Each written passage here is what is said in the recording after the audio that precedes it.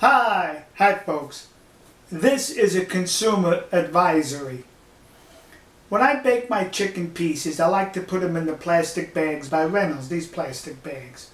Well, I only had one box left, about 4 bags left, and I figured, let me purchase some more. So while I was at Walmart, I go to the shelf where they normally are, and as usual, it was blank, nothing, no problem.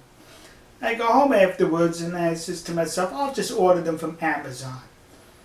And as I was about to order from Amazon, I said, well, let me try Walmart. They have that tower there where if you order a product online, ship it to the store, you don't pay any shipping charges. And I go to Walmart about once a week, so it would be no problem. So I ordered it. I get an email days later, it's in the store. The next day I go to the store, I go to the tower and put my information. It's already been picked up. Huh? How could it have already been picked up? Who picked it up? So they have the help button. You hit the help button and an associate comes. And he checks and checks. Oh yeah, it was picked up yesterday. So I says to him, listen, only one person outside of Walmart knew I ordered it. Me. Nobody else. The other people who knew work for Walmart. So I am going to gather here that someone from Walmart stole the product. Now I would like my $9.68 refunded to me. He says to me, you have to go home and call up 1-800-Walmart. Alright. I go home.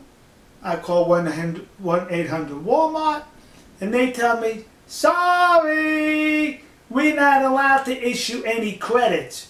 We can't issue credits here. What? You can't issue credits? No, you have to go back to the store to customer service and get the credit. Wait a minute. I'm at the store tells me to call up the 1-800-Walmart. I call that number up. They tell me to go back to the store. I was about to be given the runaround. So I said, forget about it. So you know what I did? I called up the bank where my credit card is from, and they reversed the charges to $9.68. That's it. So no longer will I purchase anything online from Walmart to be picked up at the store. Forget about it. And here's what I'm thinking would happen. A thief who works for Walmart takes the item, doesn't need those bags, goes to the customer service desk with the receipt, says, here, I no longer want this item. Because when you return stuff at the customer service desk, they ask you, do you want the money to go back onto your card if you use your card, or do you want the cash? So the thief said, probably, give me the cash. See, that's how that works. Thieves at Walmart, I got my money back. I'm wondering how many others out there have had a similar experience with Walmart. Alright folks, we'll see you. God bless you. God bless America. God bless the nation you happen to be in. See